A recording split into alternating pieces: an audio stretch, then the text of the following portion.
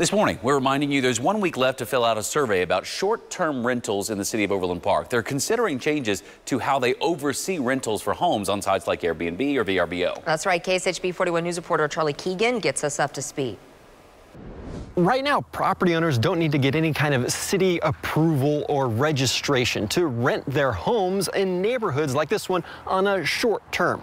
But in April, the city started reviewing its policies. The planning department said best estimates show of the 50,000+ single-family homes in Overland Park, fewer than 200 are short-term rentals. Part of the problem is it can be hard for the city to know which owners are renting houses this way. It's one of the things about emerging technologies and emerging industries like this is that it takes us a little bit of time to catch up. In the past 5 years, the city says it's received less than 50 formal complaints directly tied to a short-term rental.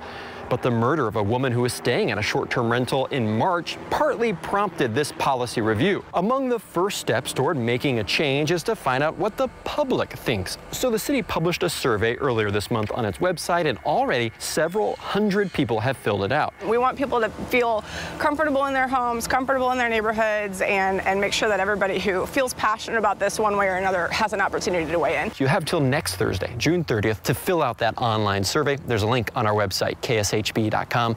Then the city staff will analyze the results, come up with different options, and present several options to the city council later this summer. Then there'll be a process throughout the fall to gather more feedback before anything becomes official. In Overland Park, I'm Charlie Keegan for KSHB 41 News.